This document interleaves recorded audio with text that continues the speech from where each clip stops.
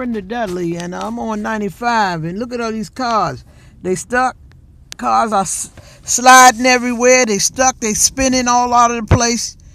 I never seen so many accidents and stuff that's going on. Ambulance coming, the fire department, and everybody.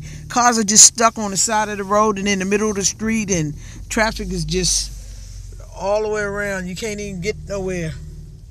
I've been out here for about a half hour on 95.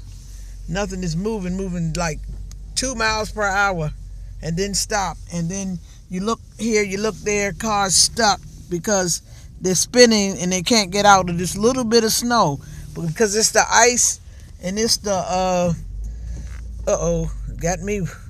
The ice and the people's oil and stuff is slippery as ever. This snow is icy snow or something. It's just really, really kind of crazy. All right. Peace out.